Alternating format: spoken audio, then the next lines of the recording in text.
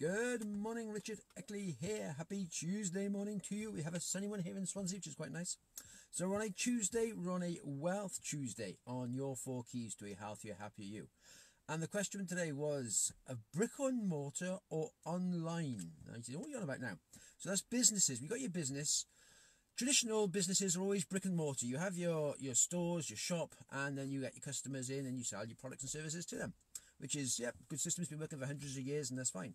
Of course, obviously, with the internet comes along, we then have online businesses, which have got obviously more and more popular nowadays, and it's just a simpler system. I mean, there are benefits to both systems. First of all, like obviously with your brick and mortar business, you're actually getting the customer service part of it. You're getting regular customers coming into your store, to your shop.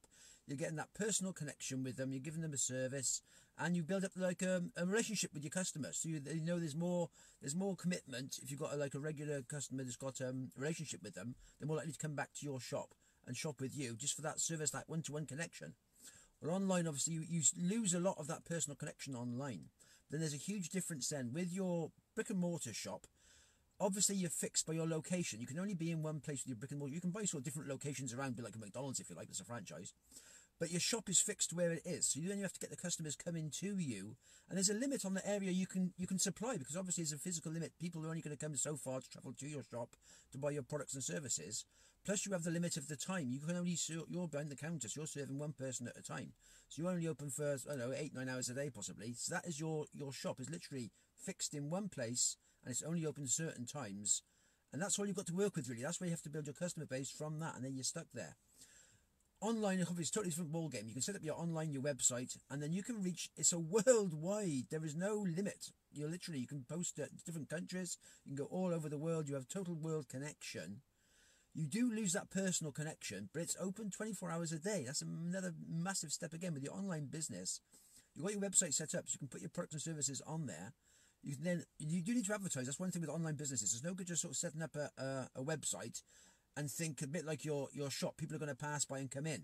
That unfortunately is not going to happen. So you have costs with an online business. You need to advertise your website to get people, attract people in, do marketing to attract people in. But the overheads are so much lower than brick and mortar business. Obviously, brick and mortar business, you have to buy all your stock. You have to actually buy the shop you're going to work in, or rent it all out. Then there's the overhead costs of all the electrics, all the stuff. There are massive. That's the biggest problem with businesses, is the overheads. That's the biggest killer. That's why most businesses actually go through, is the overheads. Their profit margin is so tight. By the time they pay out all their overheads, that's where businesses struggle. So with online, you don't have those overheads because there's no real physical thing. You said your website's probably about, I don't know, 10, 20 quid a month. Then there's the overheads of the domain name, and then it's just the advertising. So there's no real costs in with your online business like the overheads of a traditional brick and mortar business. So nowadays, if you look at most, especially sort of with the big major businesses that are sort of going bankrupt and going through, their overheads have killed them.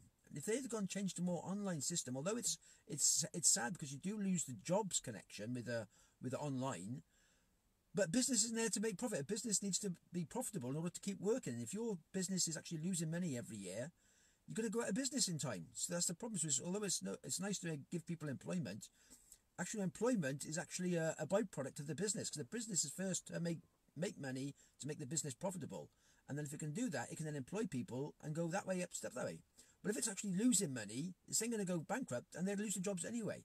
So online business is so important. If you've got a brick and mortar business, is to get your online business, get your website set up, get an online presence, if you like, there, and then start to market and advertise about your business online and attract customers there, because they will, I said, that store is open 24 hours a day, 7 days a week, and it's always going and ticking over.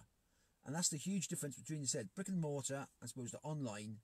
Nowadays, if you've got brick and mortar, you do really need an online presence as well.